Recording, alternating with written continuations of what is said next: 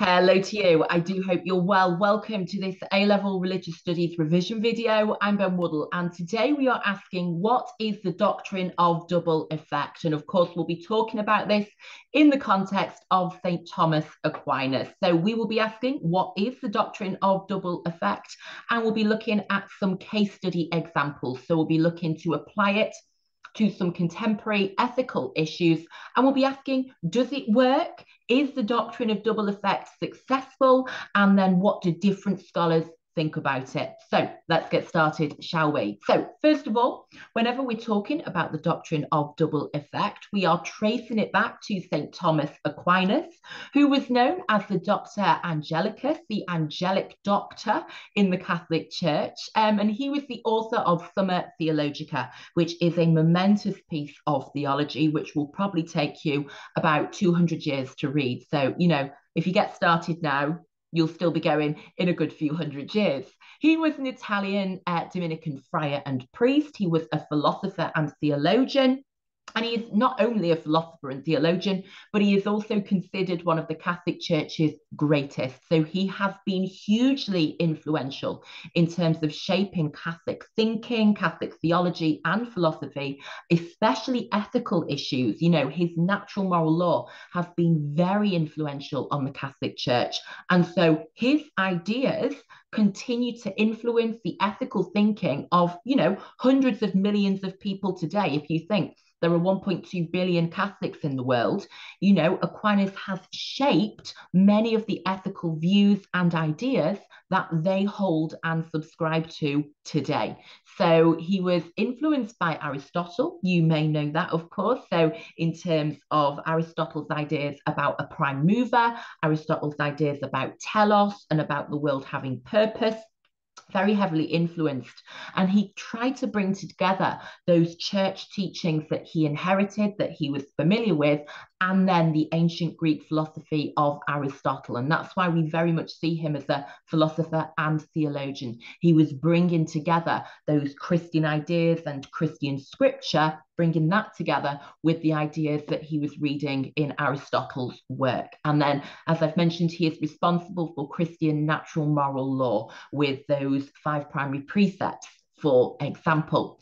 But today we're going to focus on his doctrine of double effect. And very simply, the doctrine of double effect is invoked, so it's brought up, it is used to explain the permissibility of an action that causes a serious harm. So it's used to explain why an action that causes serious harm may actually be permitted or justified or acceptable, such as the death of a human being. And the way this is done is it explains that serious harm, that action that causes serious harm, as a side effect of promoting some good end. And so, as I've put here, and this is really important, it is based on the idea that there is a morally relevant difference between an intended consequence of an act and one that is foreseen by the actor but not calculated to achieve their motive. And all that means is there is a significant difference between intentions and foreseeing something. So let me just visualize that for you. Aquinas believes there is a big difference between intention and foresight. So intention is when you consciously choose to do something and you aspire to do something. If I have the intention to punch you, which of course I do not, but say I did, if I have the intention to punch you, then that is me saying, that is what I want to do. That is the purpose of the action. I am going to achieve that. Whereas foresight is where you can foresee something, you know that something is going to happen, but you don't necessarily want it to, or you don't necessarily plan for it to happen. So, for example, I could have the foresight that if you were in a fight, you could get punched. I'm not saying I want you to get punched, but I'm simply aware of the fact it could happen. And he says there is a morally significant difference between these two things, between having an intention and then just having foresight that something could happen. And I think when we start to apply these to some concrete examples, they will make a little bit more sense. But just for now, really important that you know Aquinas distinguishes between intention, having the intention to do something, and foresight, simply being aware that something may happen, but not necessarily intending for it to happen, not consciously wanting it to happen. So Aquinas introduces the doctrine of double effect using the example of self-defense. And he writes in Summa Theologica this: nothing hinders one act from having two effects, only one of which is intended. So he says, with any act, there could be two effects, but only one of them may have been intended. He said, accordingly, the act of self-defense may have two effects. One, the saving of one's life, the other, the slaying of the aggressor. Therefore, this act, since one's intention is to save one's life, is not unlawful. So what is Aquinas saying here? Well, he's saying, think about self-defense. So if somebody attacks you, you may hit them back because you are trying to defend yourself. Now, he is saying that one act can be seen as having two effects. On the one hand, it's defending you, but on the other hand, it's going to cause harm to somebody else. And Aquinas is saying, what is your intention here?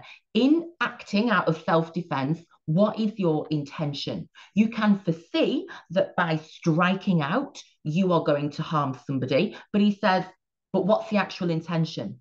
And if the intention is to defend yourself, then that act is justified because the intention is not to cause them harm. The intention is to protect and preserve your life. And of course, the preservation of life is one of Aquinas's 5 primary precepts of natural moral law.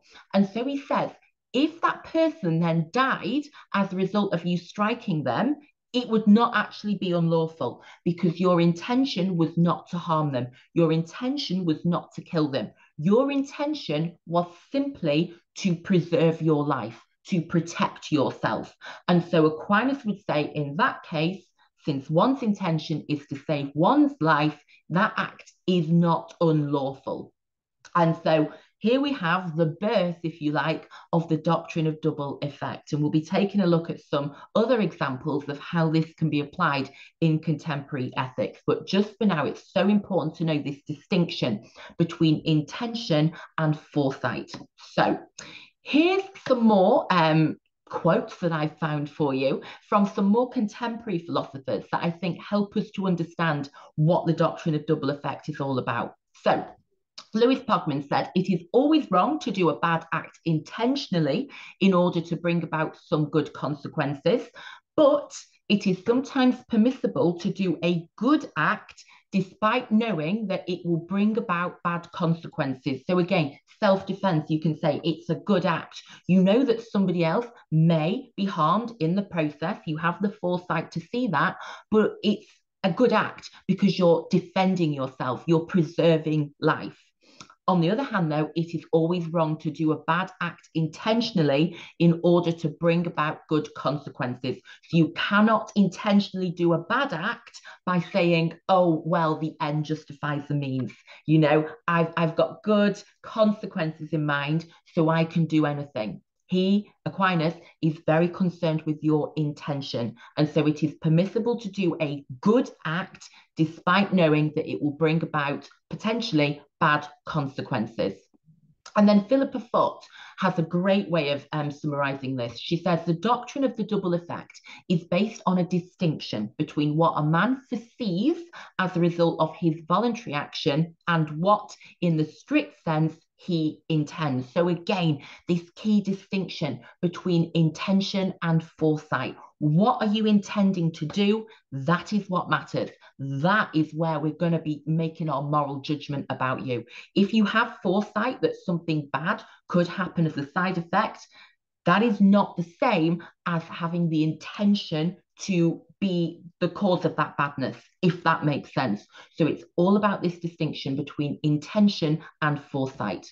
So another philosopher for you, Anthony Kenny said, I believe that a principle of double effect must form part of any rational system of morality, and it has many everyday applications. There are cases when it makes a huge difference whether an outcome is intended or merely foreseen. So again, there is that key distinction between intention and foresight. Now, he actually gives us a really good example here. It's that good, I've had to put it in a yellow speech bubble. This is how important it is. So just have a listen to this. He said, for instance, there is nothing wrong with appointing the best person for the job, even though you know that by doing so, you will give pain to the other candidates. So the other candidates are going to be upset that they didn't get the job, but that is a side effect. And so it's not your problem. It is a side effect of you doing something good. And that goodness was giving the right person, the best person, the job. And so even though you had the foresight that the other candidates who didn't get the job would be upset, that was only foresight. It was not your intention to upset them. Your intention was to appoint the best person for the job. Their upset, their pain is merely a side effect of that. It was foreseeable, but it was not your primary intention. However, he then says it would be a very different matter if you appointed candidate A, even though they were the best candidate, for the express purpose of giving pain to B.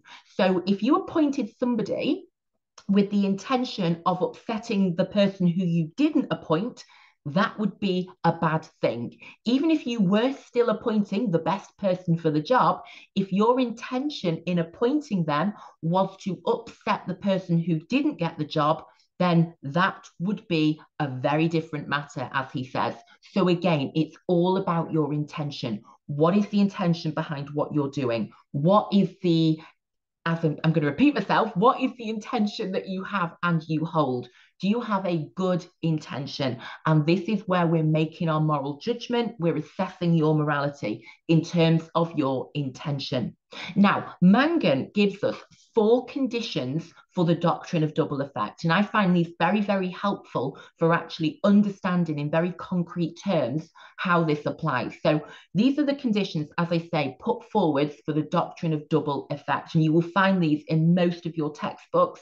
And if you do a quick Google about the doctrine of double effect, you will find these 4 conditions that are required for the doctrine of double effect. So we're going to talk through them now. All 4: the nature of the act, the means end, the right intention, and the the proportionality condition. So here we are. Number 1 is the nature of the act condition. And very simply, the action itself must be morally good or indifferent/neutral. So remember before how I said you can't do a bad act for a good consequence. The action itself must be morally good or at the very least morally neutral. So the nature of the act itself. So this is kind of a little bit deontological, isn't it? Because it's saying the act itself must be good or at the very least neutral. The second condition then is the means end condition. The bad effect must not be the means by which the good effect is achieved.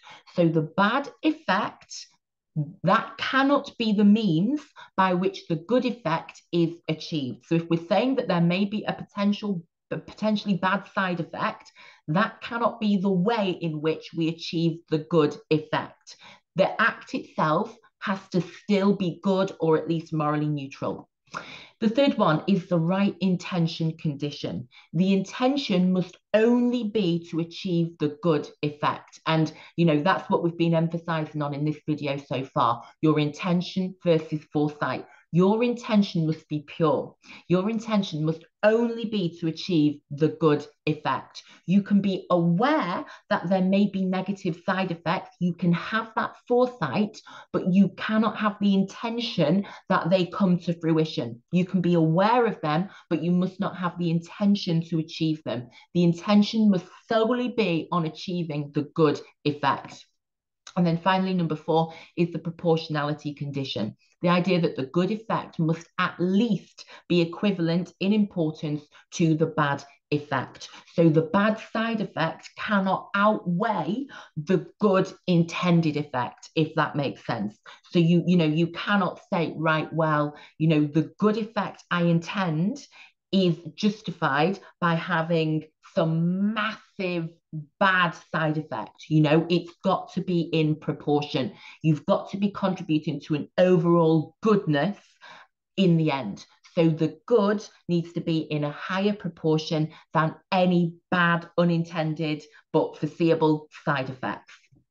So let's apply this, shall we? Let's see how this actually works. As I've said, Aquinas proposed this application to self-defense, and he said that nothing hinders one act from having those two effects, only one of which is intended. The other is foreseeable, but not intentional. Accordingly, the act of self-defense may have two effects.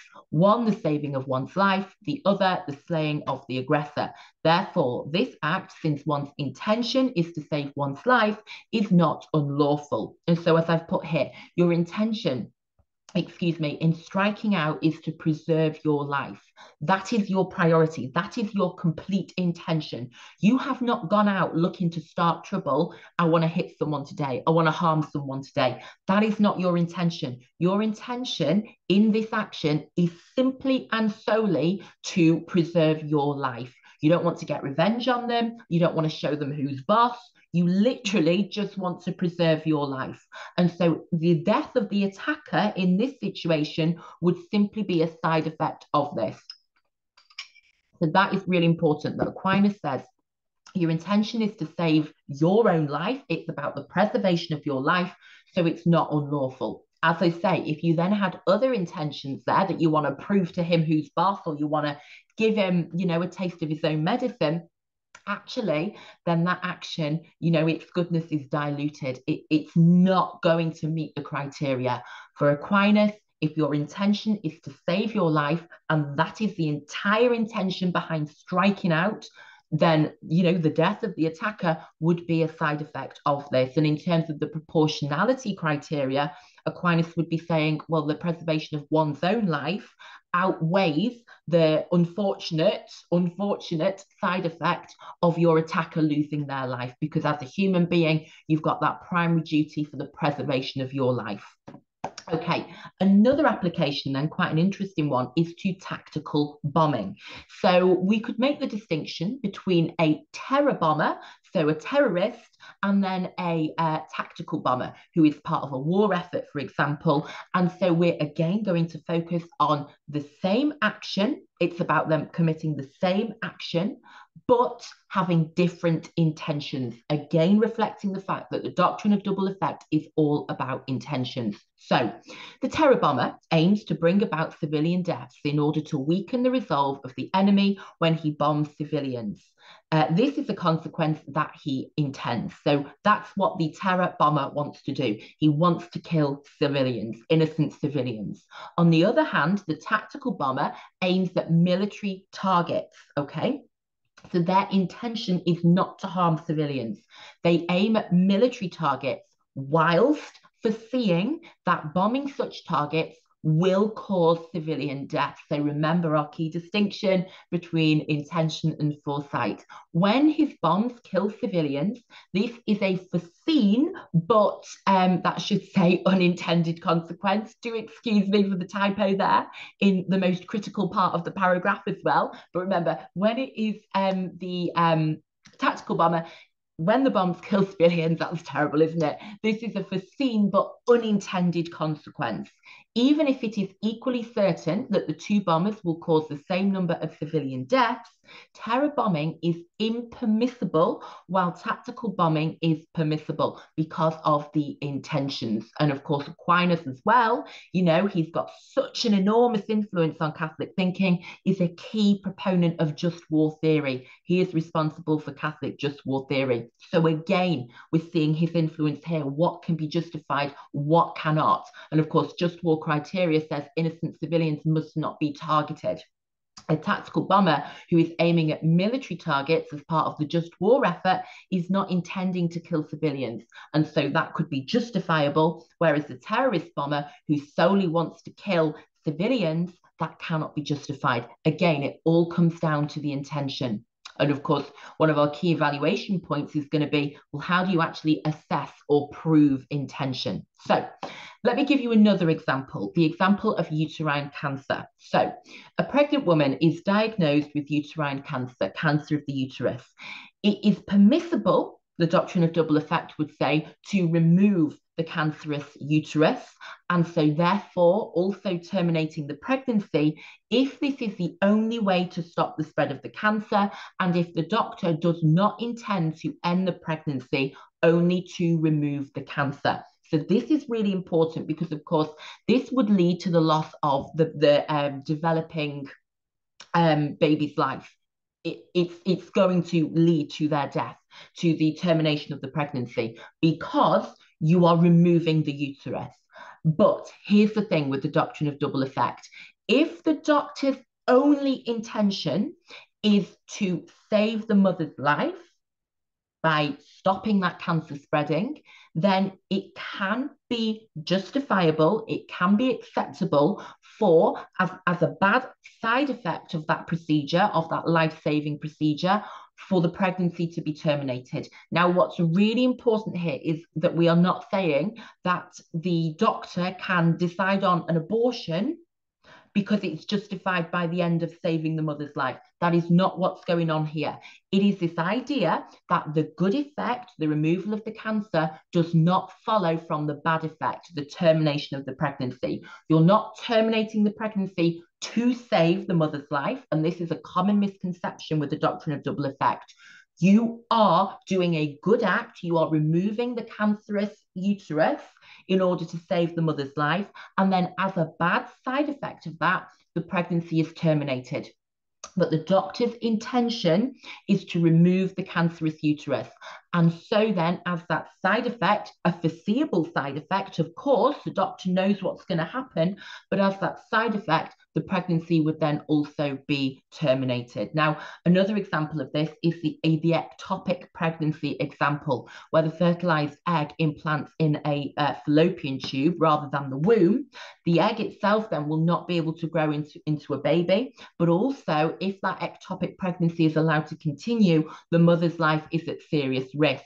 So again, a doctor may be justified in their intention to remove the fallopian tube, which is risking the mother's life, which is becoming a risk to the mother's life, with the side effect that the pregnancy is then terminated as well. So again, it's about what is their intention, what is the primary purpose of what's going on here, and that can then justify a bad side effect. Okay, another example that I think will help us to get our heads around this is the application to decisions that hasten death.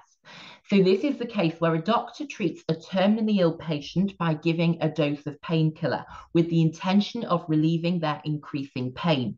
Ultimately, and here's that important word again, it is not unforeseeable that continuing to increase the amount of the painkiller may hasten the death of the patient. However, this would be an unintended, although not unforeseen, consequence of the action. So again, that key distinction we started with between intention and foresight. What is the doctor's intention? Their intention is to relieve this person's increasing pain. They can foresee that by continuing to increase the dose of this drug, that will hasten their death, but the intention and the good effect is relieving pain. That's the primary purpose. It's not saying, let's kill them to relieve their pain. It's saying, let's do everything we can to relieve their pain with foresight of the side effect of that, with awareness, with foresight of what will also happen as a result. But again, it's not saying let's kill them to relieve their pain. It's saying let's increase the dose of their painkiller with foresight of what will happen as a result of that. So again, this really clear distinction. And that is why I've not used the word euthanasia there and why I did not use the word abortion earlier, because you've got to be very careful with the doctrine of double effect, that you're not saying that bad actions can be justified by good outcomes. It's all about the intention. It's all about intention versus foresight. Now, this brings me on to the evaluation questions I want to leave you with today. So I've got 3 questions I want you to start thinking about when it comes to the doctrine of double effect. The first one is this: are we not responsible for all the consequences of all our actions, whether we intended them or not? So actually, even if your intention was just to relieve their pain, if they have died as a result of what you've done, are you not responsible for that anyway? And if we're talking about self-defense as well, are we not responsible for the fact that you have just killed somebody? Yeah, okay, your intention was solely to defend yourself, but your action has still killed somebody. So surely you are still responsible for that. So, it's trying to think, how does the doctrine of double effect actually work? Next one I'd ask you is, how can you actually prove your intention? Could people use the doctrine of double effect as a bit of a get out of jail free card, because they could simply say, well, it wasn't my intention to kill them. My intention was simply to relieve their pain. So actually, how does this work in practice? How can we prove it? How can we verify and check morality when it comes to the doctrine of double effect? Could it become, as I say, a little bit of an excuse, a little bit of an escape from justice? And then I'm going to ask you this final question as well. Should we not judge morality based on actions rather than intentions? So because we cannot really see people's intentions, we just have to take what they say their intention was as true. Should we not judge morality based on what we can see, which is actions? Should it not be based on the actions themselves rather than the intentions behind them? So there is our introduction to the doctrine of double effect. I hope that's been helpful. If you've got any thoughts, you've got any examples, then please do leave them in the comments down below. But thank you for watching. Good luck with your studies and have a very good day. Take care. Bye-bye.